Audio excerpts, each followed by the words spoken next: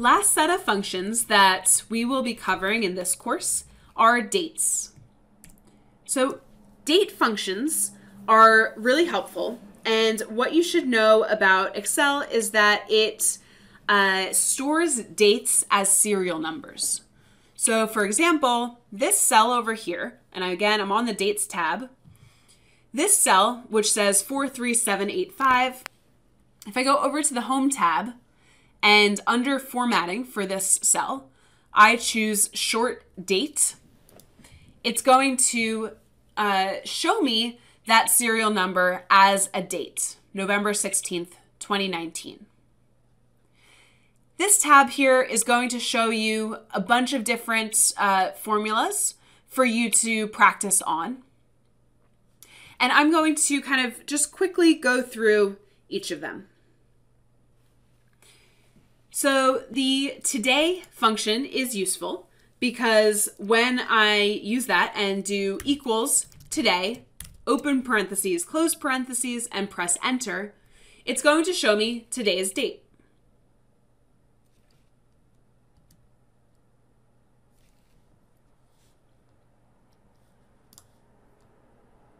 Okay. Now, with today's date, we can actually do math on that date. So what will the date be in 6 days? Well, we can simply take this date plus 6. And of course, 6 days from the date that we added to is going to be April 18th. What will the date be in a year? We can do that base date plus 1 year times 365. Now, of course, this doesn't take into account leap years if we set it up this way, but this will be right for the upcoming year. And lastly, we can subtract days using the minus sign.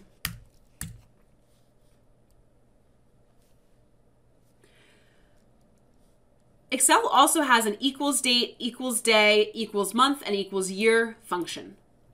So this will allow us to make a date using the date function and having our year, month, and day as inputs. And to do that, we type in equals date. And here you see that Excel is letting us choose a date based on the year that we give it, 2022, the month that we give it, November, and the day that we give it, 16. Close parentheses, press enter, and it makes the date. And if I hit F2, F9, it actually shows me the serial number that it's evaluating this as. And so that's to create a date using the year, month, and day. And we can also extract from a serial number the day, the month, and the year. So to determine the day, we can do equals day, open parentheses, the serial number. We can do the month by doing equals month, the serial number. And the year equals year, the serial number. Now, note that when I Command D these down, and if I were to format these as dates, it still works. So these are handy ways to isolate just the day, the month, or the year from an entire date. EO month is probably the most useful for building financial models or any analysis that's spread out over multiple periods. So when you use EO month, it allows you to create monthly date headers by outputting the last day of a specified month. So when I use EO month, it's going to take as an input equals EO month. It's going to take a start date and a number of months, and it's going to return the last day of the month in that month. So easier to see when we actually look at it in Excel.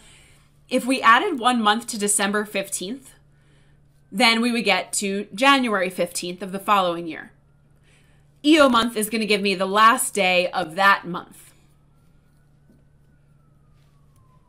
Okay. So if I lock that, let's lock this 1 month by putting a $sign in front of that, or Command T. And I Command D that down. It's going to add a month to every single month and make sure it's giving me the last day of that month. And as you can see, that helps, because if I were to just add this plus 30, for example, I'm not going to get March 31st. And so by using EO month, it makes sure that the date that I get is the last day of that month. And you don't always have to do 1 month. You can do 3 months or 6 months or 12 months later. And that's different from eDate, because eDate is similar to EO month, except that eDate returns the exact date X months from that start date. So whereas I used EO month here from December 15th and it gave me January 31st, if I type eDate and my start date is December 15th, comma, 1 month, and again, Command T to just lock the row, close parentheses, enter. As you can see here, I'm getting exactly 1 month from that date, rather than the end of the month from that date.